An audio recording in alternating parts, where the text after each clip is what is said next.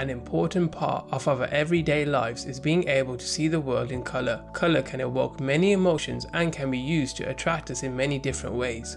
Light is both a particle and a wave, resulting in light being a wavelength, and so, the colour of an object is the length and frequency of the wavelength of light it reflects. The electromagnetic spectrum shows how light can vary from high energy short wavelengths like gamma rays to low energy long wavelengths like radio waves.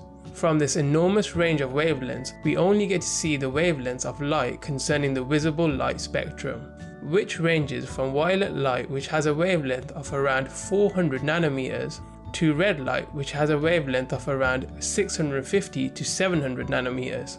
An example of light interaction is when light is absorbed by a banana. The banana absorbs all colours except for yellow, which is reflected back, and why we perceive bananas to be yellow. However, under black light, bananas are actually perceived as blue. When light is reflected off an object into our eyes, it enters the first layer called the cornea, which directs the light towards the pupil. The pupil can contract and dilate depending on the intensity of light.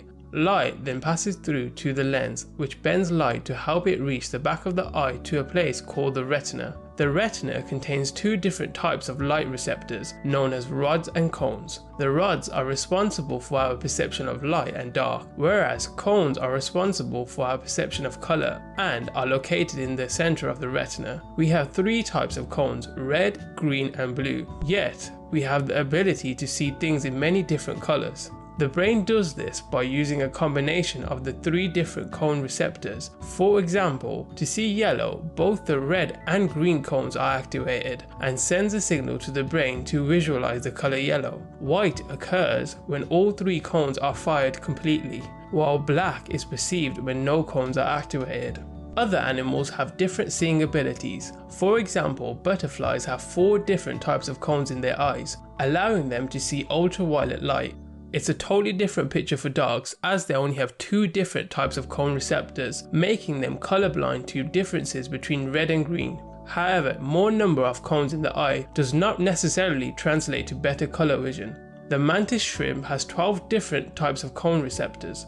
Yet, a 2014 study showed that they don't in fact have a particularly good color vision. Each cone's firing range is narrow, suggesting each pixel by unique color. This allows sufficient processing for the brain, so it does not have to weigh up millions of inputs just to determine color. Thanks for watching. Don't forget to like, comment, and subscribe.